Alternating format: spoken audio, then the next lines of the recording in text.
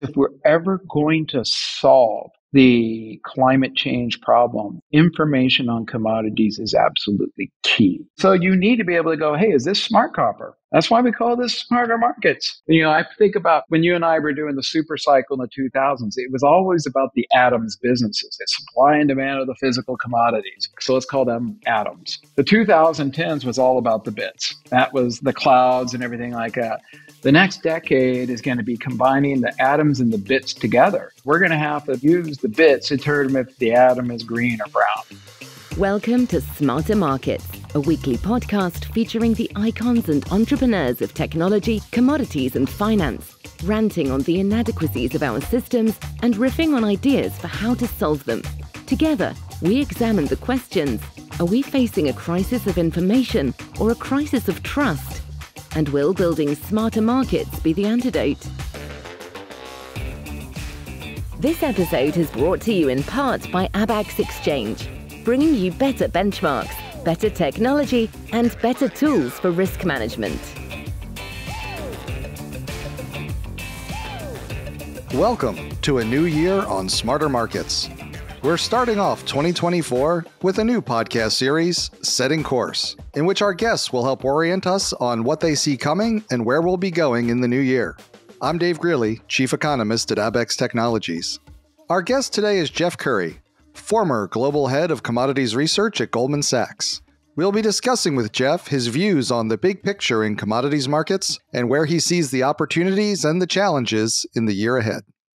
Hello, Jeff. Welcome back to Smarter Markets. Hey, Dave. Thanks for having me. It's great to be back.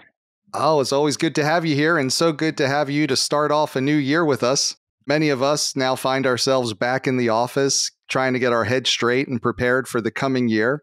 And hearing your commodity views has always been a big part of that process for many of us each year. So thanks for being with us on Smarter Markets this morning. Right. Well, lots to talk about over the course of the last year and what's in store for us this year. I figured there would be, because I thought, you've been out of the office a little while yourself, having retired last year as the Global Head of Commodities Research at Goldman Sachs after 25 years, I believe.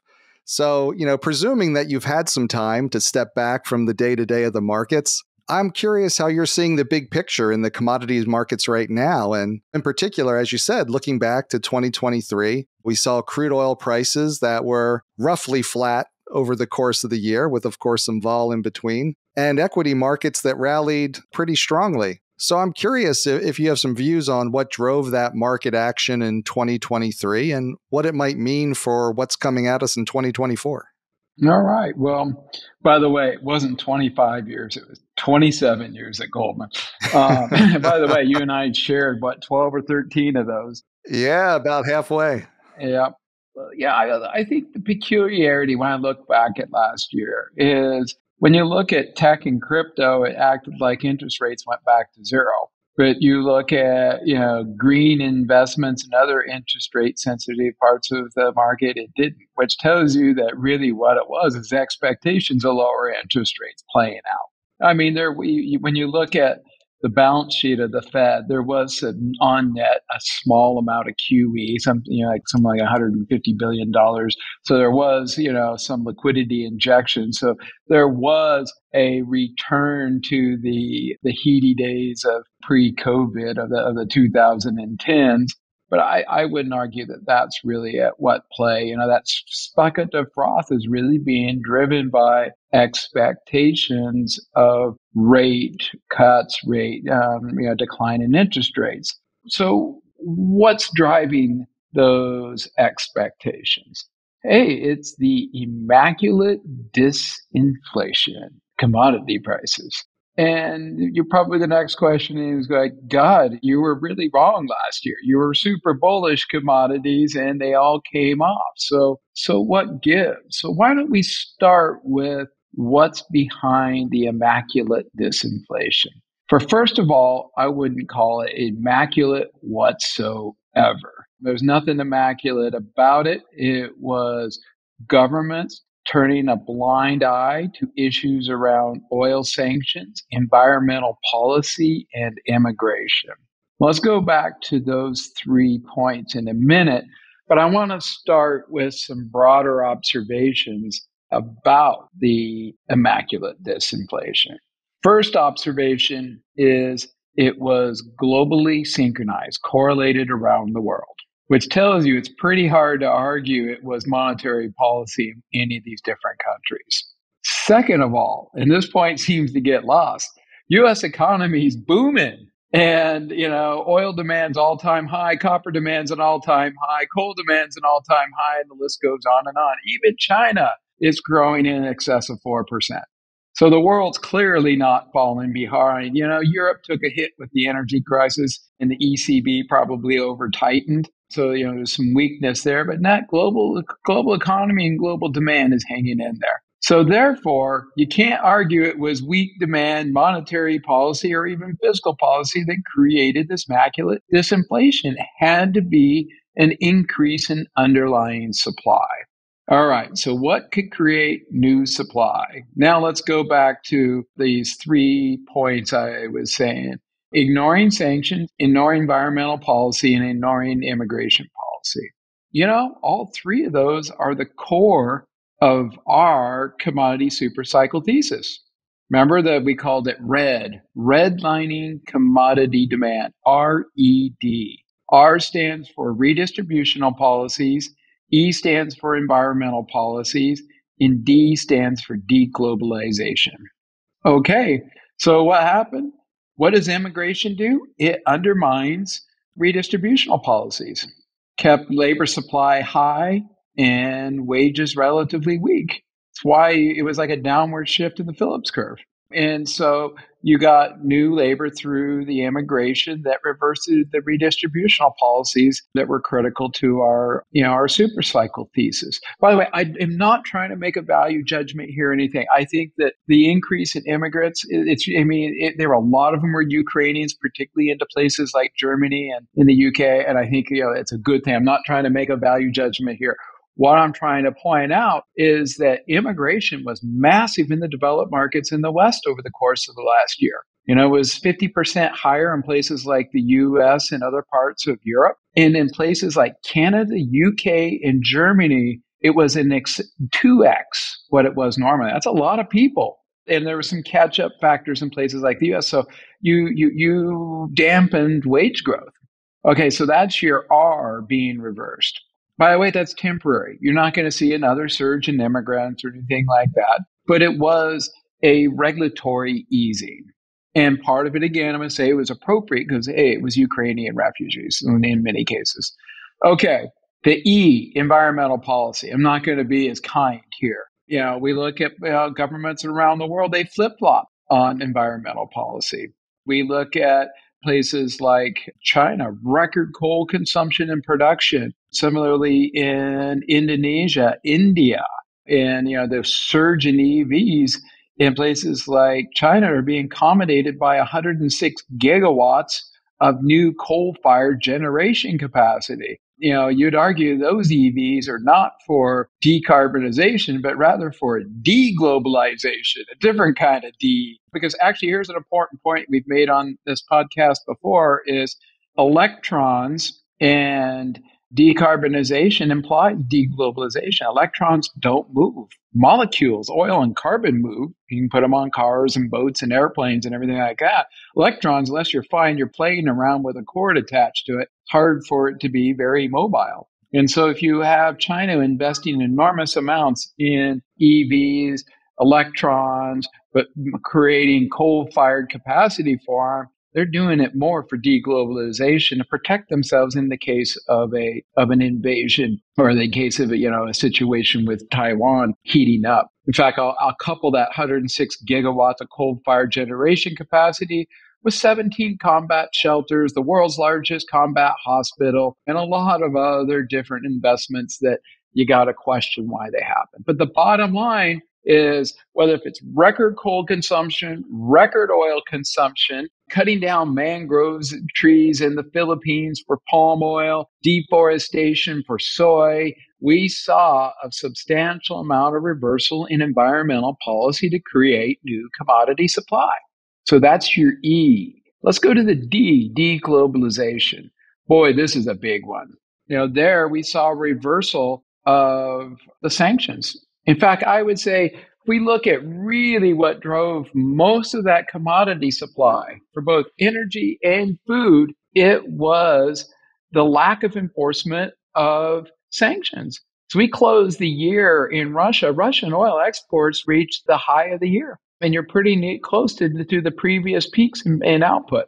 Iran, 800,000 barrels per day. I look at the market. I'm out, I was on gardening leave and I hear everybody's talking about squabbling over a few 100,000 barrels per day of excess U.S. oil production. Iran, 800,000 barrels a day of new oil production. Venezuela, another 100,000 plus barrels per day of new oil production, over 1 million barrels per day of excess oil production due to ignoring sanctions. And then they ignored secondary sanctions. Then that frees up the supply chain bottlenecks, more fertilizers, more wheat, more food. So what did we get out of this regulatory easing? More energy, more food, and more labor. So if you're wondering why that Phillips curve is as flat as it is, it was a big shift in it driven by these regulatory shifts. That's your immaculate disinflation. That created the expectations of the rate cuts. By the way, I mean, there's a very good chance they're going to hit their target. Most economists agree sometime in 2024, you're going to get a significant cut in rates. And by the way, what do commodity prices do historically at this point in the cycle in rate cuts? They go straight up. Dave, you and I lived through that in '07. And I think it was September of '07. They cut rates and just oil went straight up. It went up like $10.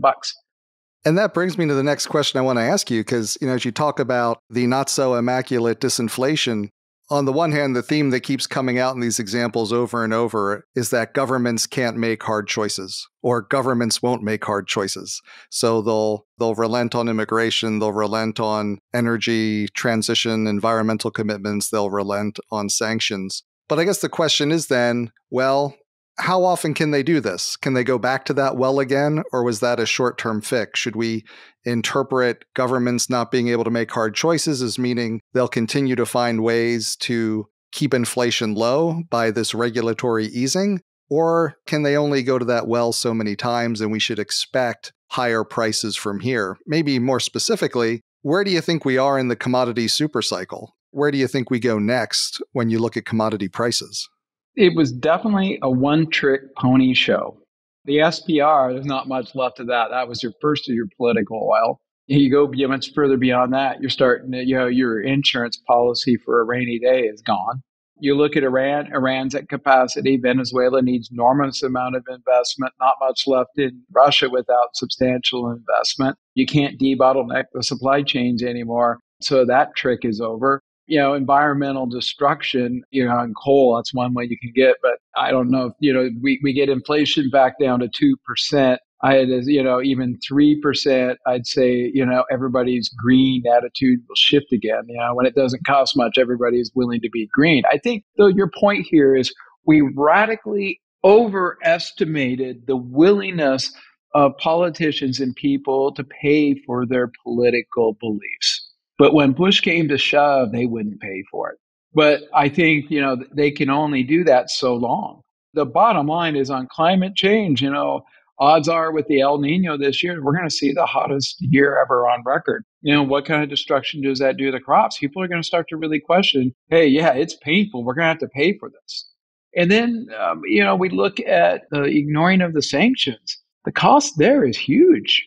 And there is no free lunch. You look at, what have so you've given all, 800,000 barrels per day of production to Iran. They back the Houthis, and the Houthis are taking big shots at U.S. warships in the Red Sea. Now you've had to redirect container traffic around Africa. That creates more supply chain bottlenecks, more pressure on prices. It's inflationary. Okay, so what's your alternative? Well, if you want to open the strait back up, you need to start spending on military to protect it. I like to point out that Europe and the rest of the world, if they go back to the old share of GDP of military spend, it would be 3.5% of NATO GDP.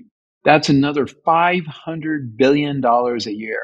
That's like, IRA, it's COVID level type of stimulus, and it goes into metals demand, copper, alley. And you'd have to do that. So your trade, okay, you're going to have to spend the money or you're going to suffer from the inflationary pressures. There's just simply no free lunch here.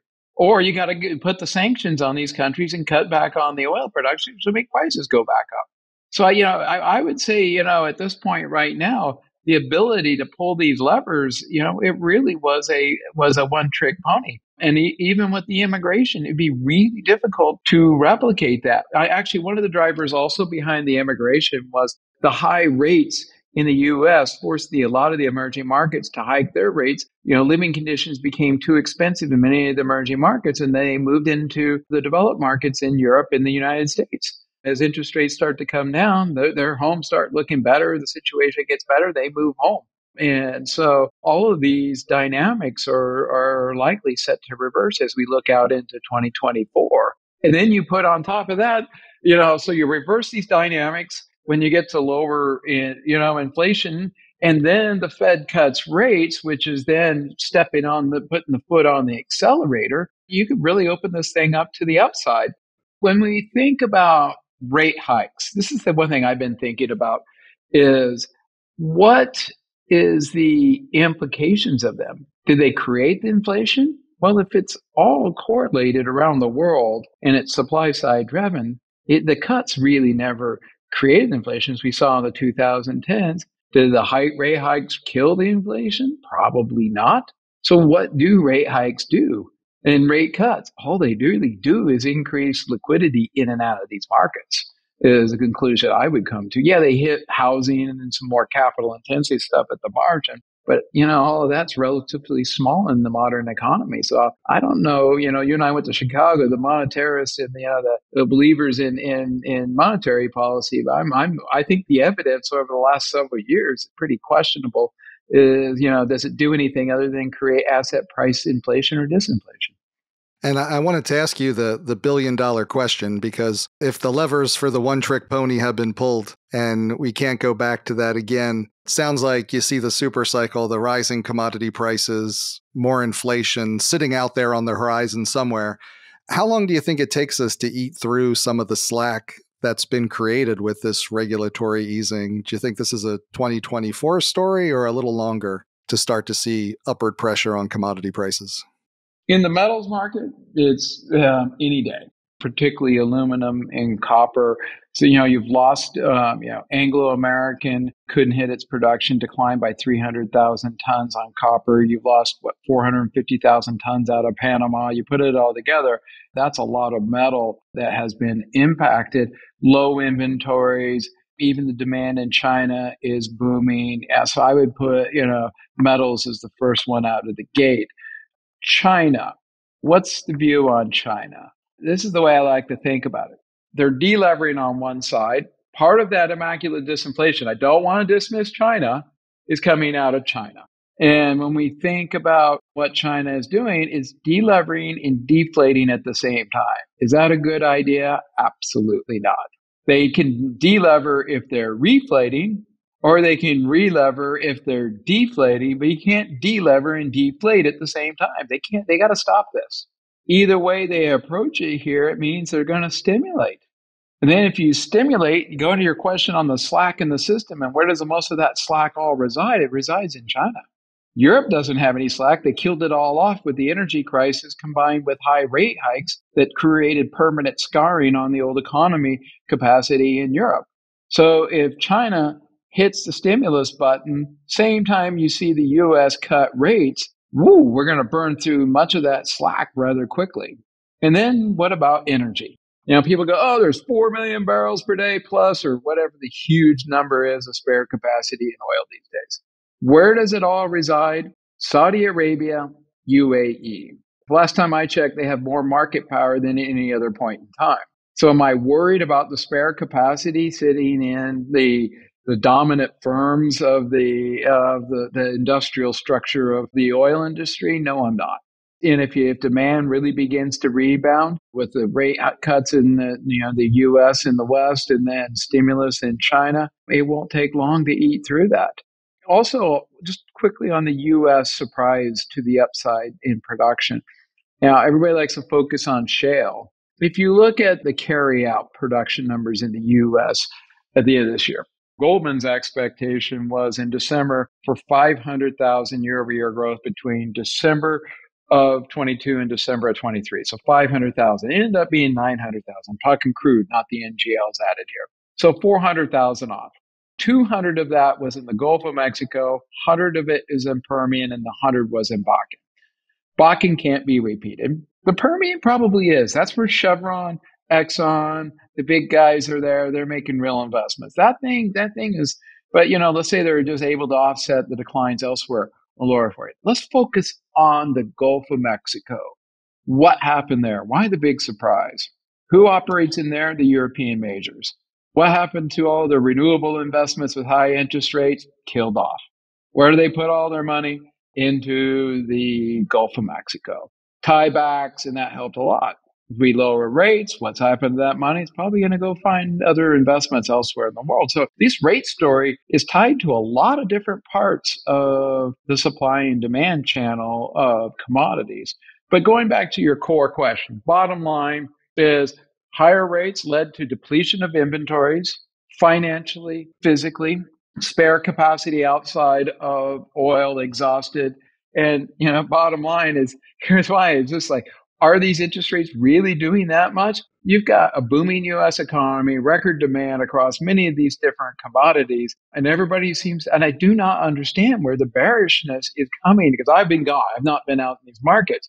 But the sentiment, the positioning, you'd think that we're about ready to run off a cliff. But the reality is, and Dave, you used this term the other day, good old classic mid-cycle pause. We just took our breath, big rate hikes, inventories depleted, spare capacity exhausted, demand levels, super high demand levels. Remember, it's demand levels that matter, growth beginning to start to recover again. Isn't that the classic end of cycle playbook to be long commodities? I think so, but I can tell you, you and I are the minority here believing that. But, so I think 2024, we're going to see it happen rather quickly. And you've always been a strong proponent of the need that it's really investment in infrastructure that's key to reducing the volatility of these cycles, that trying to manipulate demand or some short-term fixes like regulatory easing doesn't change the underlying structural issue. And so you brought this up a little bit with the European majors in the Gulf. I was curious, how is the incentive to invest being affected by the larger role that governments and, say ESG-oriented investors are playing in markets in recent years? Yeah, I mean, when you look at a world today, we're long capital and short opportunities. What did ESG do? It prevented all of that excess capital going into some of these key markets, particularly the carbon ones. And now, because everybody got sued in ESG and ESG has such a bad name, people are afraid to even go near the green. So I like to point out, I don't care what color the investment is. Is it brown? Is it green? Is it pink? Is it yellow? Pick your choice. Nobody wants it. Everything in the commodity space is now open game because everybody's fearful of it. So why do they all plow their money into the Magnificent Seven? You're not going to get sued. And so we've got a world where we have excess capital still. We haven't gotten it all out of it. It's out there. We got a dearth of opportunities. What's the most investable space out in the planet Earth right now? It's commodities, whether if it is green, brown, pink, yellow, pick your color, whichever one you want. I guess there's so many different shades of natural gas and hydrogen anymore. I can't keep count of them all. But I think the key point here is these sectors are the ones that have been ignored, green and brown. And by the way, the two hedge each other. When interest rates are high because of high oil prices, renewables are going to get hit like what we saw with Ørsted this last year. But when interest rates are low and commodity prices are weak, like what we saw in 2020, the renewables do really well. They hedge you in the bad part of the cycle. You put them together. You don't shun them going, I want to be brown and not green, or I want to be green and not brown. You put the two together, they hedge you across the duration cycle, and they work great together. Now, you don't want to be a company like a Total or one of them specializing in this stuff. It just doesn't go down well. Why is that? It's an entirely different mindset. You look at a company that specializes in oil production. What do? They take equity-based risk, go into risky parts of the world with equity, drilling 11 kilometers underneath the thing, dealing with the politics of West Africa, and the most sophisticated technology in the world to get the oil out and get it to market. Again, using equity. What are renewables? No technological challenge, low returning. You use lots of debt and you take no political risk. It's just an entirely different mindset. But from a portfolio perspective, it does make sense to put the two together because they're hedging that duration risk. But you got to think of it. And the problem is that why the majors not do well at this is they're good at equity and not loading up on debt. If you're going to do renewables, you better get good at loading up on debt because really that's what killed these companies in this thing is when interest rates went up. These are like bonds. But they're good in that looking at that. They're like a seesaw between the oil and, the brown and the green. So, I'm a big proponent of putting the two together. And I think that the opportunity setting for investors is in this space. You look at oil. Yeah, it didn't have a great year in terms of the prices. You point out it was relatively flat. But the return on capital employed at 70, whatever we are today, is near 20%. Find me another industry at the bottom of the cycle that's giving you a 20% return on capital employed. That's not bad at all, which tells you the capital has ignored these spaces. But, the other one would be AI. But look at NVIDIA. I don't even know where the multiple on that thing is trading. But, that one is, they pumped as much capital as they possibly can towards those markets. But energy is the other one that has good opportunity, but you haven't pumped the capital into it yet. And you may have answered the question I was thinking about asking you next, which is where is that biggest need for investment right now? And it sounds from your perspective that it's pretty broad-based in the commodity markets. But is there like a particular market, region, or technology or infrastructure that you see as, okay, this is an area where there's a bottleneck where we really need some investment to move the needle? Copper. Copper, no, there's no ifs, ands, or buts. And it baffles me why it won't move. I mean, what are you going to have to do? Just take the inventory to absolute zero on the planet, no more excess capacity. I mean, Chinese are considering it. You cannot decarbonize. You cannot electrify the world without copper, and we simply don't have enough of it. I really believe this story, and I think it's really essential to it. Along the metals, and here's what I've really been thinking about lately, is people make the argument that the global economy is no longer resource intensive as it used to be. That's because what we don't put into the GDP statistics is all the waste used to produce the commodities. And as we move to metals, the amount of ore that is produced to get this copper that's on my bracelet is enormous. And I think that point is missed. And as you move into markets like lithium and cobalt, it just becomes the amount of earth that is being moved to generate a small amount of metal is extraordinarily large in the energy associated with it. And so when I think of investment opportunities, thinking, how do we deal with that? We're moving more amounts of the planet Earth than we have ever moved at any other point in time, but it doesn't even show up in the GDP statistics. Something for you to think about. But I think as we move into more of a metals-dominated commodity space, we need to start thinking about trailing ponds, thinking about, the ore content of metals. By the way, on that point, I know, Dave, you spent a lot of time thinking about gold.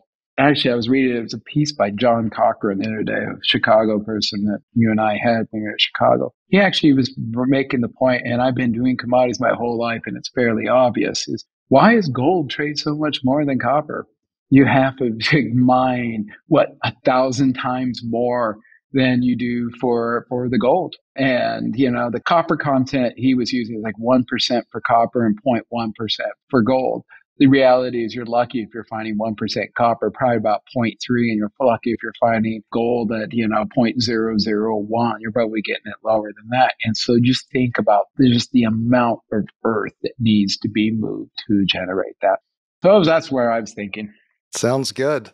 And I wanted to come back. You corrected me. You spent 27 years in commodities research at Goldman, a really singular career for someone to spend that amount of time and have the amount of insight you had over those years. And I was hoping we might be able to get you to put some of those years in perspective. In particular, what was the biggest change you saw in markets, say over the last few years relative to the prior 27? And what are some of the big challenges that you see coming, taking in that somewhat historical sweep and context? My first day was tax day of 1996, April 15th, 1996. And if I think about when modern financial markets, the FIC businesses, the macro market started, it was in January, December of that year when the Asian financial crisis really began to take hold, really in early 97. Why? It's because when you finally pulled the plugs on those, or the pegs on those Asian currencies. And if you think about the world leading up through Reagan, there was no fixed income markets before Reagan. Reagan created the modern bond market. And by the way, people on this point, I'm going to say is people go, oh, the U.S. is a big debtor. The dollar's done, everything like that. And they go, oh, the U.S. needs to own all this stuff. No, the dollar is secure because of all that debt. And, I'd rather have everybody in the world owing me than my capital sitting in their land. You're in a better position. But what that did and what Reagan did by deficit spending at the rate he did with those bond markets, he developed modern day fixed income markets, the treasury markets. Then late 80s, he deregulates the commodity markets. We think about these things have been around for a real long time. They haven't. And then it was like 91, you created the Henry Hub Index. The WTI was 83, Brent was 89. These things were all deregulated by Reagan and Thatcher during that time period. And then you think about the FX markets. The FX markets, you began in 71, the end of kind of the Bretton Woods end of it. When Nixon took the currencies, off of the gold standard, but they were all still relatively linked in all the emerging markets with pegs. So it wasn't until that Asian financial crisis that you pulled the plugs and the pegs off of those emerging markets that voila, there it was, the FIC businesses. They started. And I remember at Goldman, the first ones we did it was borrowing aluminum from Alcoa and lending it to Ford. That was the very first contract that was done. How do we do low cost of capital? It was around 95, 96. But so you asked, where did my career begin? In fact, you even see it. Like when I started, as all those trader markets started. That's when modern FIC businesses. We think about these macro businesses have been around forever. They haven't. And I do think that, as I leave, the ability for them to survive is going to be questionable just because of the highest cost of capital. The high cost of capital right now, I call it the 2 R's, the regulatory backdrop and the higher rates makes them very difficult. Particularly the regulations around leverage ratios make it really difficult. And are we going to go back into another period like we did pre-96, 97? And also you got to go, okay, it was easy to, by the way, when I think of these FIC markets, the rates are your cost of capital. So that's your R. The FX markets are your cost of labor. That's your W. And the energy markets are your cost of materials. Those are your macro markets. Cost of capital, cost of labor, and cost of materials. Rates, commodities, and FX. And another way to think about it, they're risk capital. What else did I take? I'm trying to ramble, but I really have started to think about putting it together. Because, Dave, you wrote a lot of papers about commodities as an asset class. What I'm going to say is, you may find it offensive, but I'm looking back at it and I go, was it really an asset class?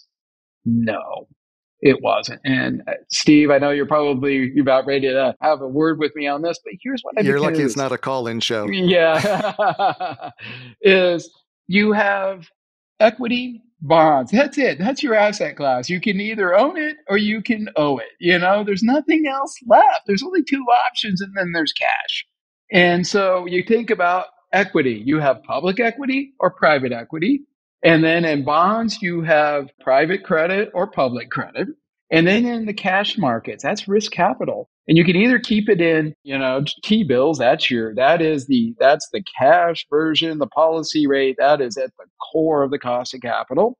Or you can manage your risk through commodity markets to deal with your energy exposures and your material exposures. You can deal with your wage exposures with the FX markets, and you can deal with your cost of capital exposure with the rates markets and the policy markets around. They're all futures, by the way, which is important. They're zero-sum games. There's no SEC that's regulating and telling you how much supply you can bring.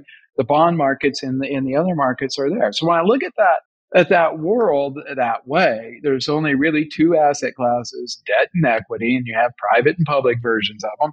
And by the way, I'm going to go back to private and public in a minute. But I think the key point is that cash, that is the risk capital. And that's what I did at Goldman. And that those risk capital markets started with Reagan, with inventing the bond markets and modern FIG businesses. But that cash management, that risk capital that sits in that cash bucket, is really a function of the ability to trade off for the cost of capital, one R, and then the regulatory backdrop of the other. So we'll see if it survives. One last point. Why do I think that, this brings it to the commodity super cycle story? What did that period of, the late 80s, early 90s through 2020 represent? That was the period of globalization. And those are two very, very distinct periods in the history of mankind. One that lasted from 1870 to 1920. So call it 50 years. And that was the British Empire, one hegemon that could monitor the world seas. And then the other one lasted from, let's say, 1980 to 2020, about 40 years when the U.S. could monitor the seas. Why am I bringing that up today? It's because with this Red Sea event, it was absolutely critical that the Americans stand up and keep those shipping lanes free to move traffic through the Red Sea. The fact that Maris twice has had to redirect ships says that, hey, that period of globalization and free trade and a hegemon dominating the world seas such that you can move traffic is likely over. So it really does say that we're probably on a cusp that period of 1980 to 2020, like 1870 to 1920, those are the anomalies in the world. And, that globalization, low cost of capital, free trading, narrow to brew, as Dave, you and I've talked about that before, we could trade any and everything. That period is probably behind us. I know it was a long answer to your question, but I've really been thinking a lot about it. And I think that period while I worked at Goldman was a fascinating anomaly of history. Absolutely. And I'm glad to say that, you and I are colleagues once again with you joining the board of directors here at Abex, which will give us a lot of time to talk about and argue some of these points, maybe some of the asset class points and the finer distinctions of financial assets, physical assets, and futures on physicals. But in the meantime, maybe I'll ask you, what made you want to join the board? One, I really believe in the technology. And I really believe that when we think about market clearing mechanisms, that blockchains are going to be absolutely critical here. And one thing they're great is because they can bring all the information to the market without anybody. The problem is people who have edges in trading won't like it because the blockchain is smart enough to be able to match everybody. It won't be the same type of bid asset you see on your screen. It's a way that you can bring in the information. Now, why is that critical? Because if we're ever going to solve the climate change problem, information on commodities is absolutely key. You have to know if the commodity is green or brown. And a blockchain is, remember, it's called crypto for a reason because the information is cryptic. You can trust it. I like to point out, any failure in crypto ever has been human failure, not failure of the system itself. The systems are trustworthy. That's what they are. They create trustworthy information. And we need that information to solve climate change. And so you need to be able to go, hey, is this smart copper? That's why we call this smarter markets, is because in the end, whether if it's smart copper, smart oil, whatever it might be, it's going to be able to know if that underlying commodity is green or not. It'll have the entire history of that commodity embedded in that blockchain ledger. And then you can use AI to learn from people we know that are right and wrong and so forth to be able to extend it to the rest of the market. And in fact, the other important point is you look at, information gatherers trying to do this to get information to commodities flow. The only way to monetize it will be on that exchange. And there is no other type of technology can do it. I think about when you and I were doing the super cycle in the 2000s, it was always about the atoms businesses, the supply and demand of the physical commodities. So let's call them atoms. The 2010s was all about the bits. That was the clouds and everything like that. The next decade is going to be combining the atoms and the bits together. And so we're going to have to use the bits to determine if the atom is green or brown. So I absolutely love the technology for that. One last point. What is the highest value part of the financial supply chain? It is the exchange. It has all the information. All that information, the public exchange sits at the top. You look at ICE, you look at CME, they get the highest multiples like tech relative to the rest of the industry. So, I'm running out of time here, but as you can see, I really like the idea. And also want to point out to all the listeners, it's the first exchange that has had regulatory approval since Dodd-Frank. It's got a regulatory moat around it that I'm very supportive of. I think it's in a great position to start launching contracts, Dave, that you're involved in, like LNG, battery metals, and so forth. So I'm really excited about it. I think it's going to be critical to solving climate change as we look forward. And I'm excited to have you back on Smarter Markets. I'm excited that you'll be on our board here at Abex, and looking forward to the combinations of the bits and the atoms being the next thing for markets for the future. So we'll have started with the rise of FIC, and maybe the next chapter of your career will be the rise of the combining bits and atoms, and in some sense decommoditizing commodities, letting people understand where they came from and what their history is. But maybe I'm getting ahead of myself, but I kind of wanted to come back to where we started. We're all getting ourselves oriented for the year. You've been getting yourself oriented and setting a course for the next chapter in your life and your career. And I think you've shared some of what's got you excited, but I thought we would just end up with, what are you excited about now, Jeff? And how do you want to participate in these markets next? Well, I'm going to go back to, I being a commodity guy, and Dave, where you are, your focus on indirectly on climate change. I think the most important thing that we all can do as commodity people is focus on trying to solve, I think, the biggest challenge the world has ever faced. And I think that knowledge of these carbon markets is critical. And one thing I really, truly believe, unless you control the carbon, you really do not have any ability to reduce the emissions. And I really want to be involved with, how do we do, what I like to call C2G, carbon to green investing, where you take the carbon and morph it into some type of green cash flow. And I think, that's where I'm going to be spending most of my time. By the way, one last point, when I was talking about the British in that period of 1870 to 1920, and then the Americans from 1980 to 2020, it's really important to think of what happened with, what made the British Empire. It was carbon. It defeated Napoleon in 1820, and it did it with coal. Those empires were built on carbon, and they were, used carbon to industrialize the world and everything. And then let's remember, that's 200 plus years of investment in infrastructure that have created the world that we live in today. And we're going to have to decarbonize this infrastructure. It's a challenge, I think, that is going to absorb the rest of our lifetimes, and it's going to be one which I think is going to be super exciting and very fruitful. So that's where I'm going to be spending my time. Hopefully next time we're sitting here having these discussions, I'll have a clearer read on what that new chapter in my life is going to look like. But I really appreciate you having me on and being able to share my thoughts. Anytime. Fantastic. Love talking with you. Love having you back out there, out in public, talking about your thoughts. Really appreciate it. Thanks, Jeff. Great. Thanks for having me.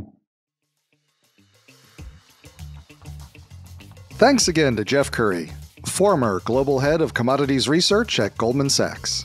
We hope you enjoyed the episode. We'll be back next week with more on Setting Course.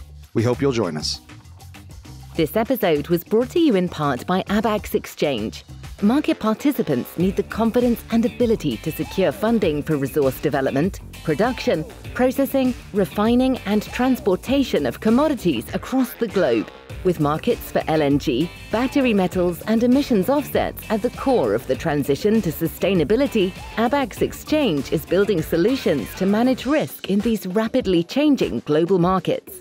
Facilitating futures and options contracts designed to offer market participants clear price signals and hedging capabilities in those markets essential to our sustainable energy transition.